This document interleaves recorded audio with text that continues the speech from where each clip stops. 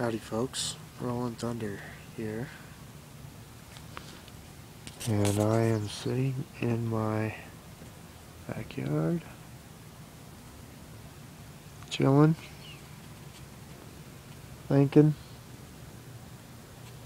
wondering why I'm going to make another video, but I suppose it needs to be done. Maybe a nice view.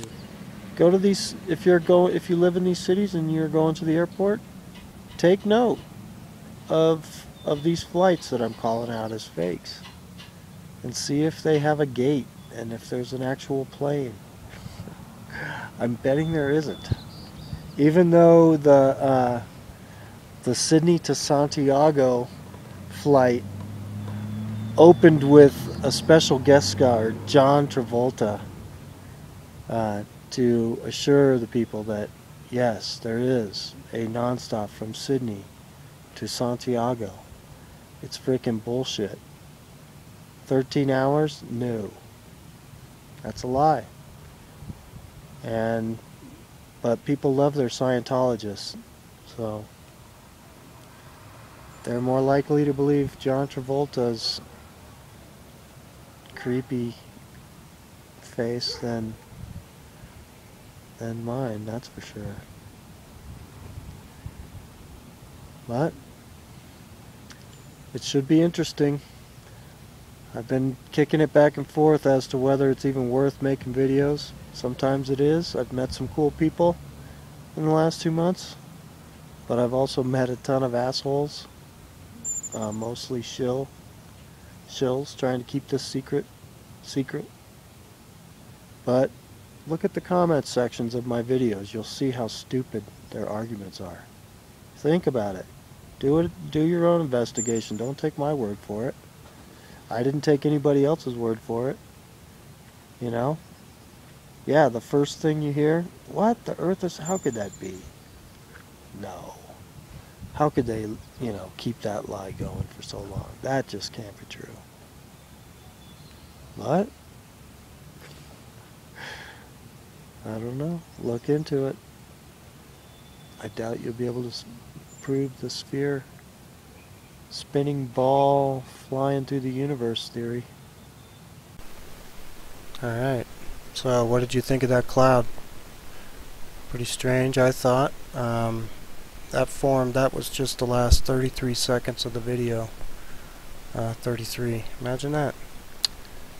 So, yeah, I thought I'd share that. That was pretty weird, especially since there wasn't a cloud in the sky. Yeah, and as soon as that thing disappeared behind the mountain, there wasn't any other clouds, so that was the only one that showed up. So yeah, strange, and just happened to be where my little iPod was pointing. Anyway, back to the rain. I said I would get to the rain, and we've had the wettest summer ever that I can remember. I've been here over 20 years, and I live up near the headwaters of the Colorado River. Basically, there's 3 rivers that flow from where I live down into the Gunnison River, and then the Gunnison flows into Blue Mesa Reservoir, which is the biggest reservoir in Colorado. And just looking at the water levels, yeah, the water levels are higher than I've ever seen them in there. And you can just see over the last 150 days the ramp up here. And Blue Mesa then feeds into Lake Powell down lower, and same kind of ramp up here. So I took a look at Lake Mead, which is the lake that the Hoover Dam is responsible for, and you see their water level has been continually dropping. So why they're pushing the other 2 reservoirs to such high levels and letting this one drop, I don't know. Very interesting. Last year they did a high flow experiment in the Grand Canyon, so maybe they're planning on doing something like that again.